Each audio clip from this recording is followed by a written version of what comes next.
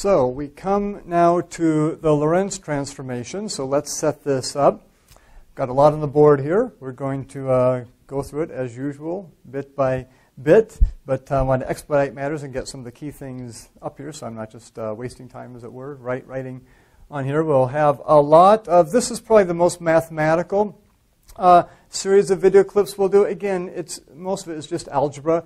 It takes a little while to get through it, so we'll break it up into several video clips and make haste slowly, as is usual. And for those of you who, the algebra is very familiar to you, then you can obviously speed things up. So the Lorentz transformation. Let's just remind ourselves about Bob and Alice here. This time we'll have Alice stationary, Bob in the spaceship going at some velocity v. Of course, each of them have their frames of reference. Remember the props we've used before in terms of each of them, perhaps a spaceship, the lattice of clocks. So we can imagine Alice with a lattice of her clocks all synchronized, Bob with a lattice of his clocks all synchronized. Remember, in Bob's frame of reference, he's stationary. Alice is moving in the opposite direction behind him. Alice, in her frame of reference, she's stationary, and she sees Bob moving with velocity v in that direction. At the start, when Bob passes right by Alice, we'll assume that they start their clocks at that point. And so T sub A equals 0, T sub B equals 0. And we'll also have the origin for their measuring systems also to be 0 at that point. So everything matches up there.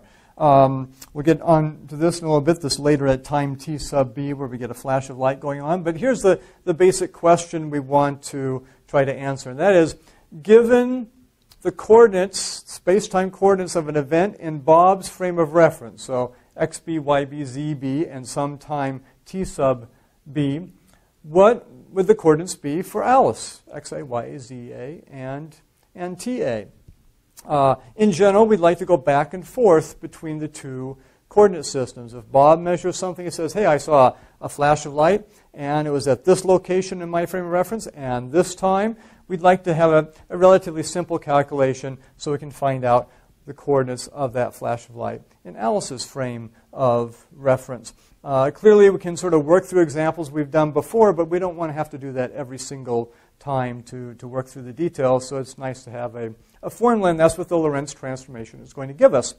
It's going to be similar to the Galilean transformation that we worked on before, so let's recall that.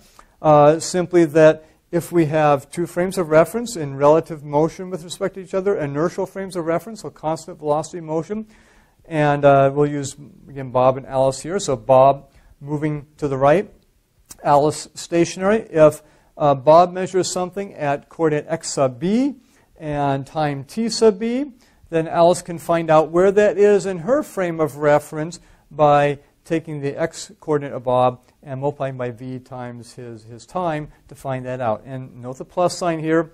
Think it makes sense intuitively because we know Bob is moving to the right. So if Alice is standing here, as Bob moves on, then if he measures something at 0, at his xb equals 0, we know Alice's measurement is going to be farther on in the positive direction because that's the direction Bob is moving with respect to Alice. And so it'll be whatever position Bob measures something at, plus essentially the distance traveled by Bob in that given amount of time until he sees the flash or whatever happens to be.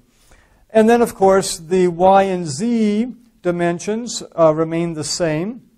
They're not changing, and we essentially have ignored them in most of our examples, but to be complete, you could put those in here. And a key thing for the Galilean transformation is time was the same in both frames of reference.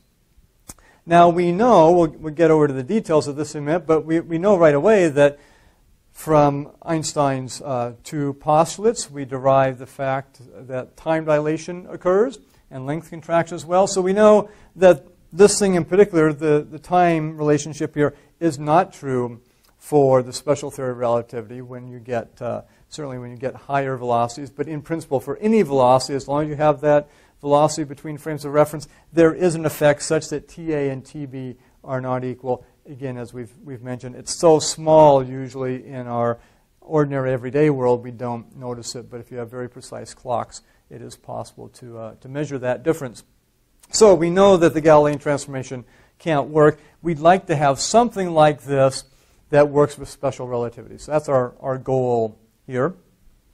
We'll get back to the stuff over here in a minute, but let's set up a situation for Bob here and Alice. And what we want to do is later at time tb, so they pass each other at time t equals 0 essentially, and then later at some time tb, according to Bob's clock, he sees a flash of light right at his cockpit. So in other words, that is occurring at xb equals 0.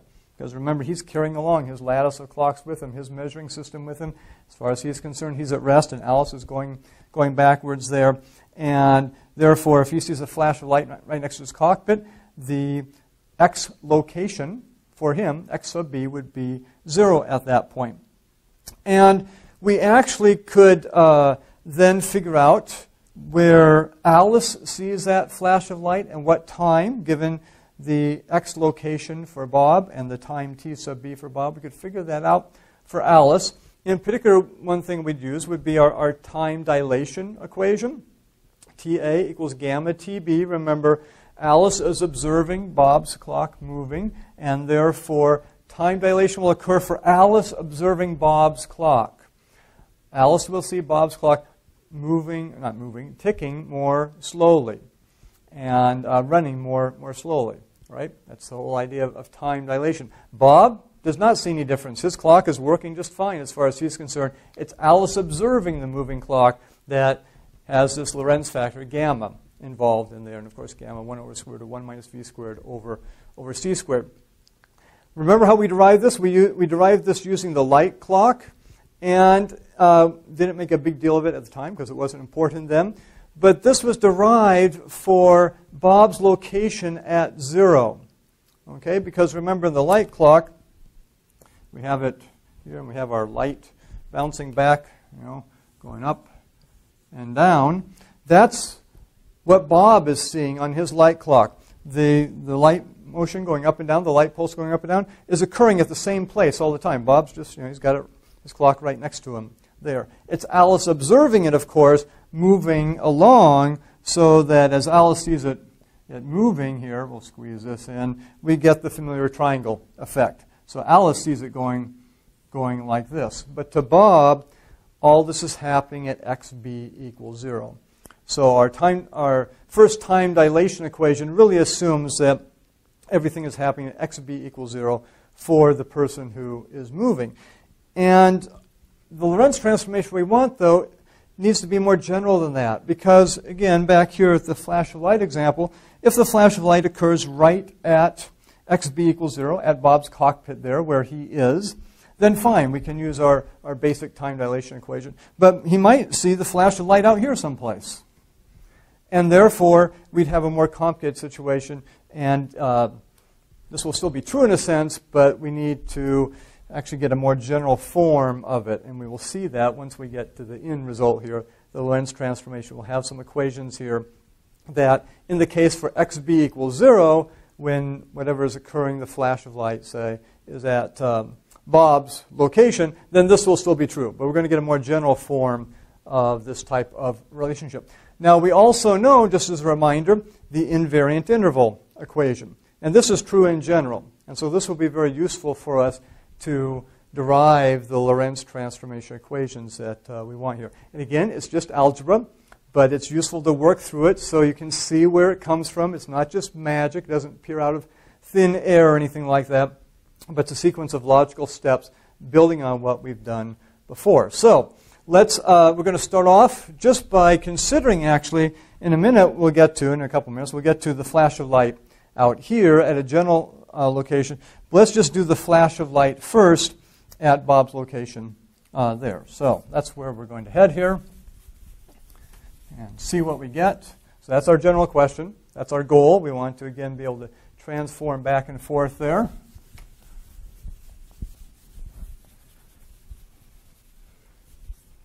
And so we're going to start here with a couple things we know. Okay, so here's the situation again, later at some time TB, flash of light. We know, therefore, that flash of light occurs at xb equals 0, okay, at Bob's cockpit. What else do we know about that flash of light? Well, where does it occur for Alice? Well, Alice sees Bob traveling along at velocity v. We know we set up so they measured everything, the origin from when they were right together a little while ago, and then Bob traveled on. And so we can also say, if we say, just to indicate, this is the location of the flash to Bob. The location of the flash to Alice is simply going to be the velocity, relative velocity, times whatever time she sees on her clock, just v times ta. Okay? Now, here's the key thing. What is ta? Remember, we want to have sort of Bob's coordinates on one side and Alice's coordinates on the other. And so Bob measures the flash at time tb. We'd like to know, somehow write ta in terms of tb. Now, in actual fact, this is a case where our time dilation applies because we're talking about a situation where the flash is occurring right at xb equals 0 for Bob, sitting right next to him there. And therefore, we can just actually put this in here. Ta equals gamma tb, so this is going to equal, just put gamma tb in there. I'll put the gamma in front, because we often like to write the gammas in front.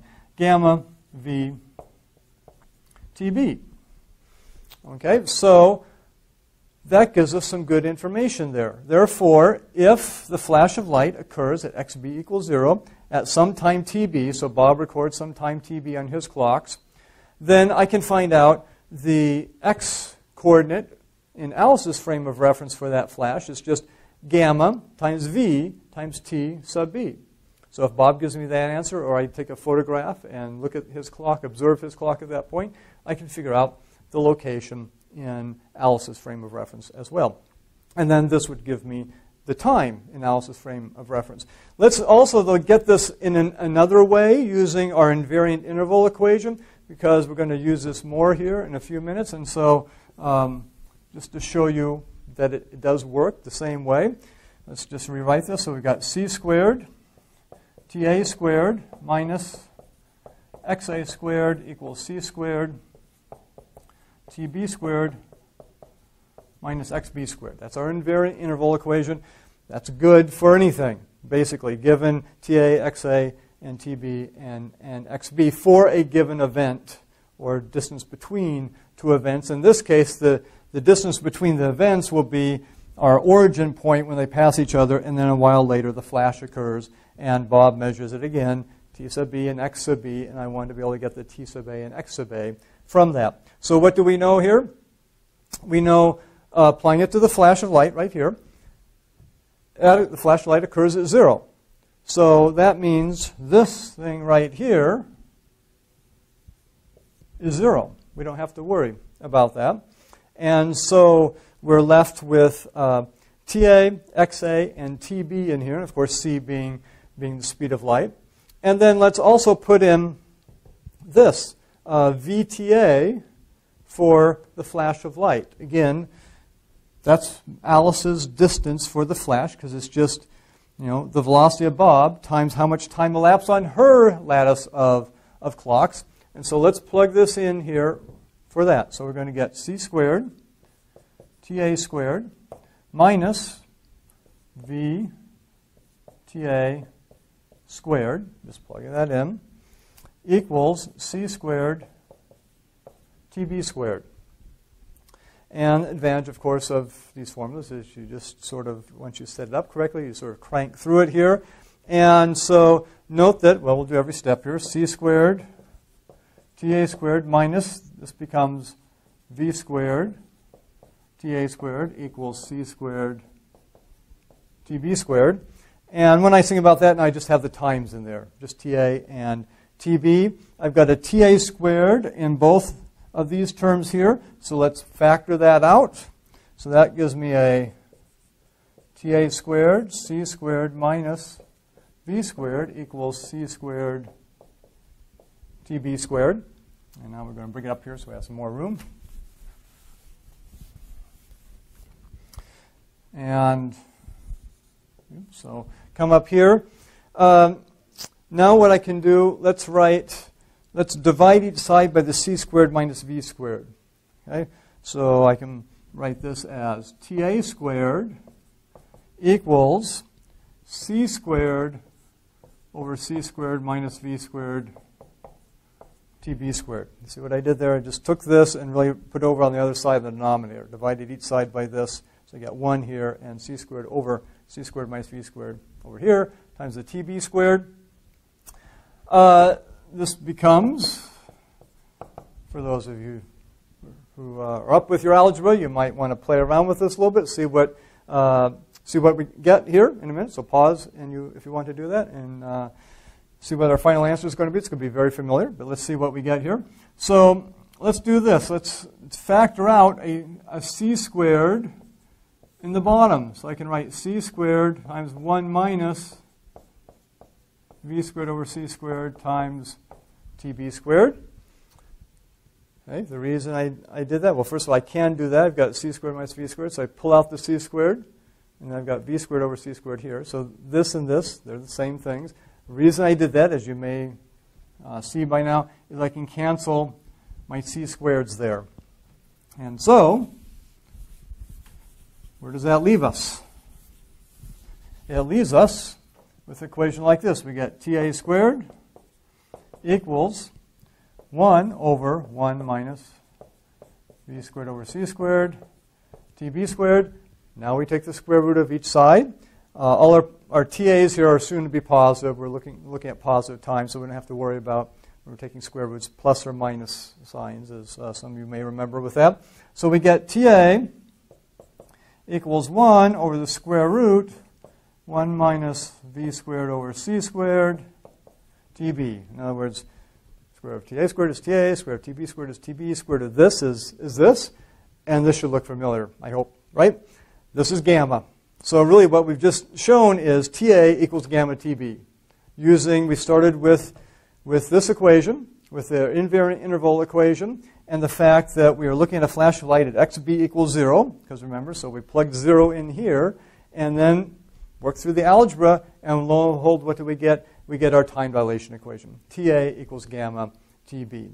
So that's good news, because if we didn't get that, we would have made a mistake someplace along the way, either here, perhaps in our earlier derivation of the time dilation equation using the light clock.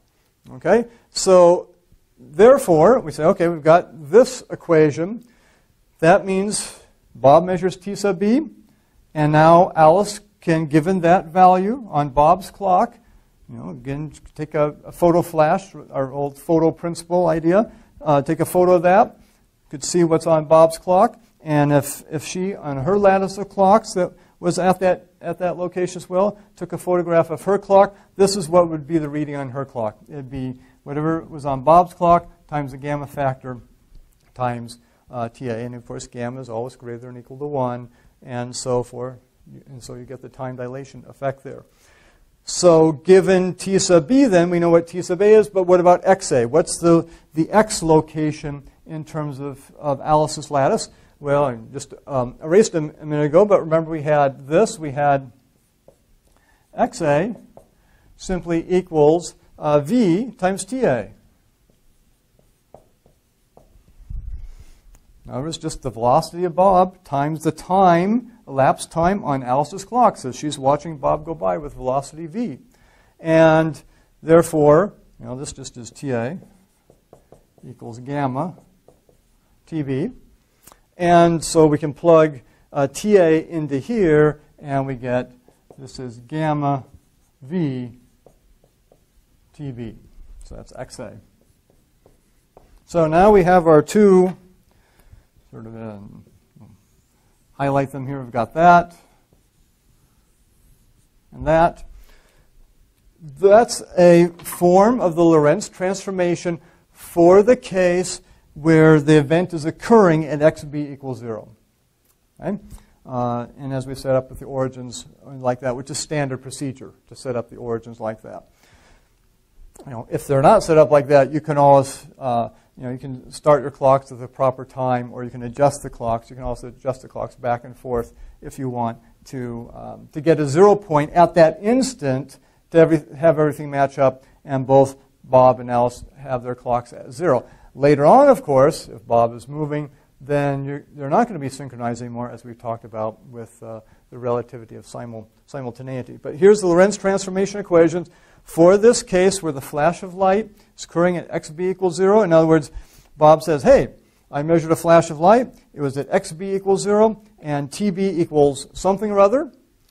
And then Alice could immediately say, okay, I know where that location is in my frame of reference. It's going to occur at time ta equals gamma tb. So Bob tells me t sub b.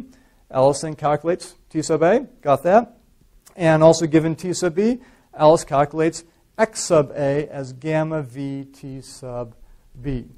And so again, that's sort of a limited form of the Lorentz transformation for this special case.